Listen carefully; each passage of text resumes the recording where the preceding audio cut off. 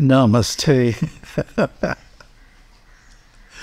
Well, I had to come back and make another installment of this series because I omitted one very important piece of information, and nobody caught it.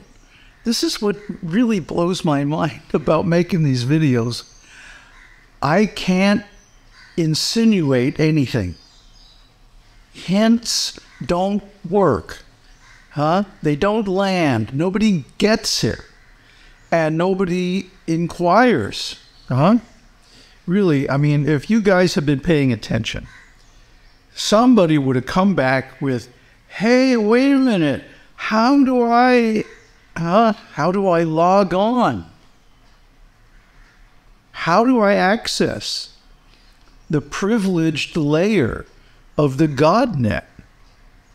I mean, you know, I mentioned this all the way back in the first video of this series, that Shiva and other gods, to some degree or other, have privileged access to the GodGPT. In our metaphor, we're comparing the reality of Ishwar, the Godhead, with a metaphor or comparison, a simile of a universal GPT that, instead of generating text like a human-made GPT, generates states of being, realities, worlds, you know, incarnations, things like that.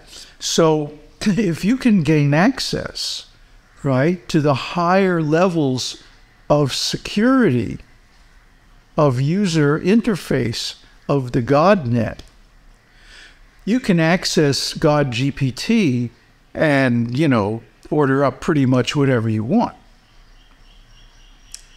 That's what Shiva does. That's what Shakti does. That's what Vishnu does. And even Brahma, silly, bumbling Brahma, he is empowered with Ishatvam. Ishatvam means whatever I conceive of, or whatever I imagine, whatever I intend, creates stuff, makes stuff happen.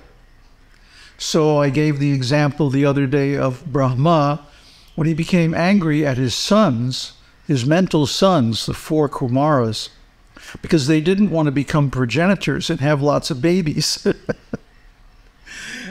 Rudra came out and incarnated from his forehead. So this is the nature of anyone who has a high-level access to GodGPT. So the question is, how do we log on, you know, in protected mode, or whatever you want to call it, your personal VPN that goes direct to Ishwar? Well, I dropped a hint. I gave a little hint the other day. Om Namah Shivaya, Om Namah Shivaya, Om Namah Shivaya, Om Namah Shivaya. Om Namah Shivaya, Om Namah Shivaya, Om Namah Shivaya, Om Namah Shivaya, Om Namah Shivaya, Om Namah Shivaya. But nobody caught it. Nobody got it. And I think it points out that people don't understand the difference between the holy name, the names of God, and ordinary language. We talked about it the other day in this video, beyond words and letters, that sound vibrations, Vedic sound vibrations, beginning with Aum and derived from the Matrika, is another thing for you to look at. The Matrika, the array or matrix of Sanskrit letters, have built-in meanings in terms of the states of being that they invoke in the GodGPT. So, mantras are consciously created sequences or networks of these syllables from the Matrika with specific meanings. For example, we discussed the mantra Om Namah Shivaya in this series, how Om has 5 parts. That's discussed in Mandukya Upanishad. See, this particular concept invokes all the different branches of knowledge that we've covered, from existentialism, psychology, ethics, all the way through, the highest Advaita philosophy. So what we're saying here is that when you invoke the name of God, this is a special channel, because my Adi Guru explained very, very nicely, the name of God has no referent within the dualistic material creation. Well, what does that mean? Well, we talked the other day in that video, which you watched, right? About how on the level of meaning, or in the world of thoughts, words are real. They're not real on the level of things.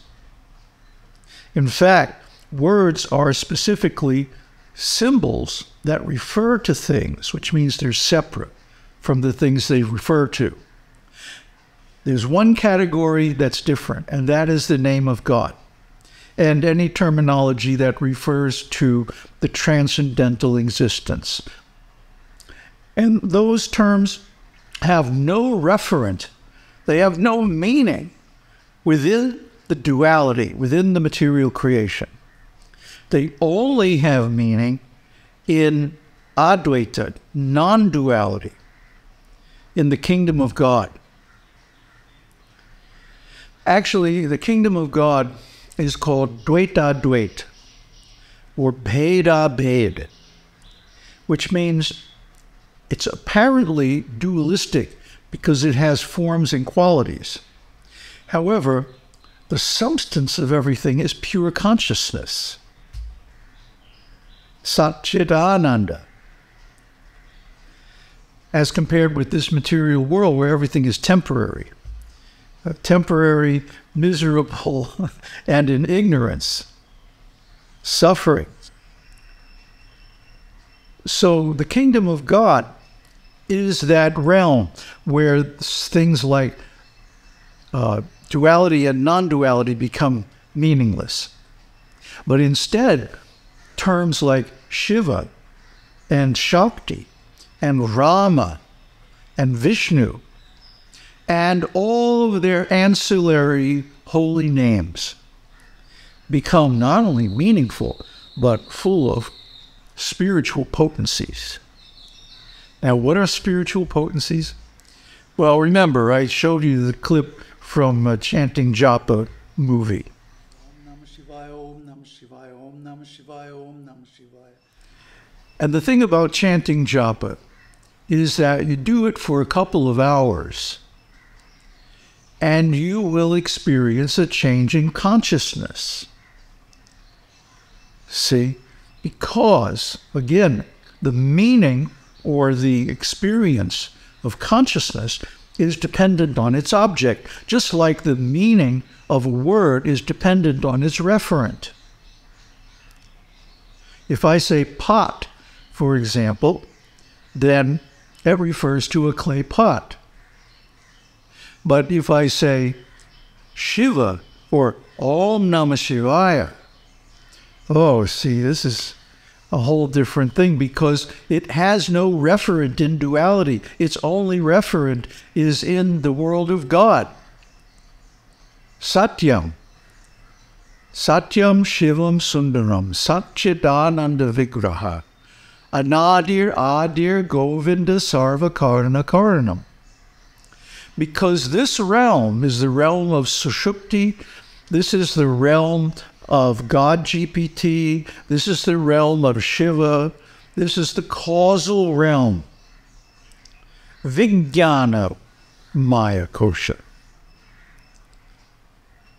The Vijnana Maya Kosha is the intelligence, the will, also the ego.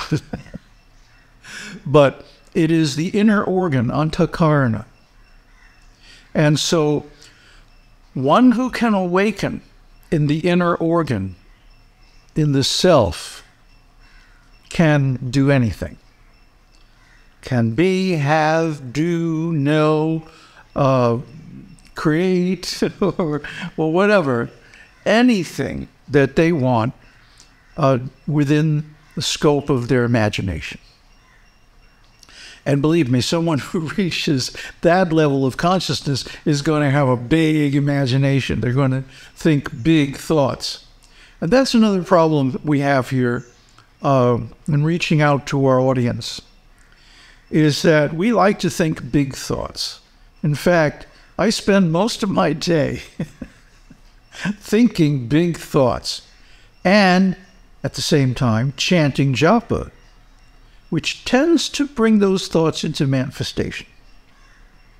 So I spent a lot of time today, for example, since 4:30 in the morning, chanting Om Namah Shivaya, walking up and down, cleaning the house, cooking breakfast, watering the plants, doing all kinds of things. But the whole time that mantra is going in my mind. That's the best way to chant any mantra. Maybe in the beginning you have to use your voice. Chant it silently, then chant it mentally only. So this is the perfection of mantra chanting. And if you do this, if you start, before sunrise and continue throughout the day, the whole quality of your experience will change automatically. Automatically, you become more intelligent, more purified, have more abilities, be able to manifest things more efficiently. I mean, the list of benefits just goes on and on and on. So that's why the next series is on Shiva Sahasranama. That's why. See, it's amazing that nobody picked this up. It's like, how hard do I have to hint to get through to you guys? Yeah? I think, see, the Western mind is crippled by Aristotelian logic and demands a clear, linear, prosaic explanation of everything. Literal language, linear language, black and white. This exists, that does not exist. It's exactly the kind of thinking that the Buddha condemns. And he says, we don't teach views, we don't take positions, we have set that all aside. The Tathagata, the one who is well gone, teaches the Dhamma in the middle. Not any extremes. Black and white, yes and no, right and wrong, true and false, alive and dead. All these things refer to duality, to the body. But the Buddha says the Tathagata teaches the path in the middle. From ignorance, sankhara arises. From sankhara, consciousness arises. From consciousness, name and form arises, and so on. Bhatticca Samuppada, the process of becoming. And like we said in the last video, I run out of things to pointers. They only give you 5. Anyway, in that video, which you should have watched anyway, whatever you dream when you go into sushupti becomes your reality. It runs your life. Because this is the GodGPT. So if you fill your mind with Hari Nam, with the names of God, Shiva Nam, Ishwara Nam, and so on, Bhagavata Nam, Shakti Nam, then These qualities, these states of being and consciousness, well, of course, the consciousness is the first thing, right? But as soon as the consciousness changes, your whole life will change. And you'll experience a new quality of existence beyond anything that you could ever imagine. Aham Tat Sat. Aum Shakti Aum. That's why I say this after every video. Aum Namah Shivaya.